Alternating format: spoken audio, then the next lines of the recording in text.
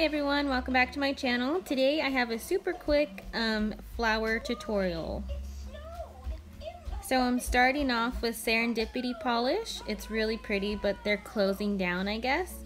And then I did Cuticula nail tape and unicorn poop, I believe. I don't remember. Either way, they're all great.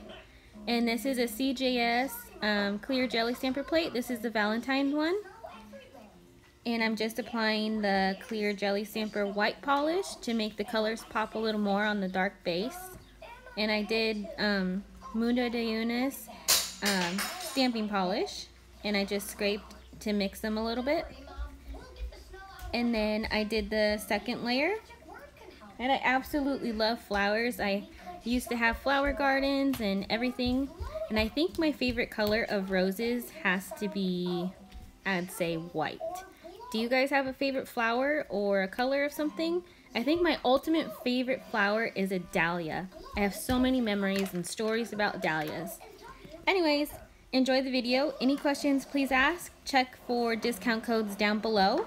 And as always, have a good day and thanks for watching. Bye.